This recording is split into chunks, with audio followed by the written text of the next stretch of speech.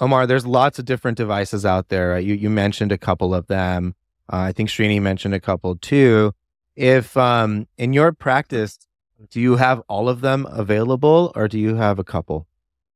In my practice, we use mainly Phoenix, Rotarex, and CSI.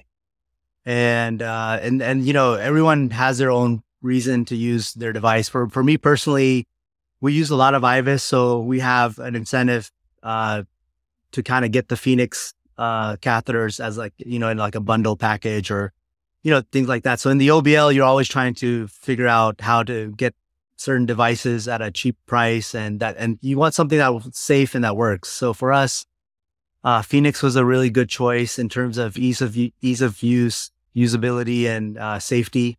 It has a pretty low embolization rate. So, you know, in the OBL, I was encountering a lot of ISR, you know, where we didn't have laser available to us at the time. So I was using Jetstream back in the day. And that's like a 7 French sheath, and you'd need like a filter wire and things like that. Yeah. So when Rotarex came, that was a game changer for us. So in sense, it's like a lower profile 6 French, but I use it a lot for ISR. And then for CSI, I usually use like the micro crown and treat the really calcified arteries below the knee. So that's kind of the main 3 that I use in my personal practice. Yeah. Yeah. I would say, you know, in our practice, again, it's Rotarex and CSI. That's really, our practice is kind of centered around those. Srini, what about you? Yeah, I mean, I think that's a good model. I mean, obviously, you know, we can't have everything, right? And sometimes when you have all of them, you start getting, there's a confusion that happens in terms of, well, when do I use these? What's my protocol? What's my algorithm? And so, you know, I kind of agree 100%. I think below the knee, I think orbital atherectomy works real well. You know, I think it's a great device for that.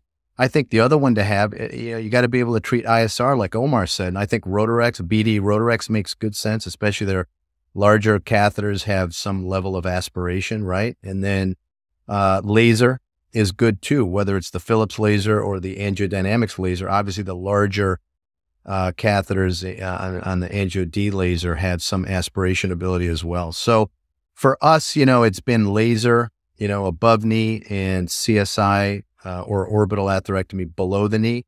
I think, you know, if you can't get laser, I like the BD Rotarex device as well. You know, full disclosure, I'm not a consultant. I have no financial interest in BD at all. And so I think that's another good device. But, you know, again, you talk to different operators, and Omar knows this well. You talk to different people and they'll tell you, no, I like to use this device because it's the best device for this. I like to use this the best. I think, again, we don't have any data. And so I think it's very difficult to say one's better than the other.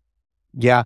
I think that's the problem a lot with endovascular. There's so many tools sometimes to do. I mean, I remember I struggled when I just started with doing peripheral vascular disease, and people are telling me I use this wire, that wire, this wire, that wire. This wire is the best, right? And then you get a little confused as to what to do. So with anything, what I've always done is just stick with, you know, something and learn it well and learn how the feeling is. So like how Omar and you mentioned Rotarex, you guys have had really good, you know, results. You keep on using it. You learn the different, you know, peculiarities of that laser.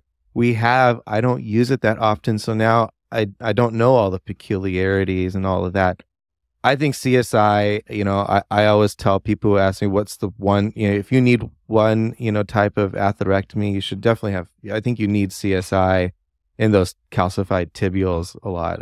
I feel like that's been a great bailout.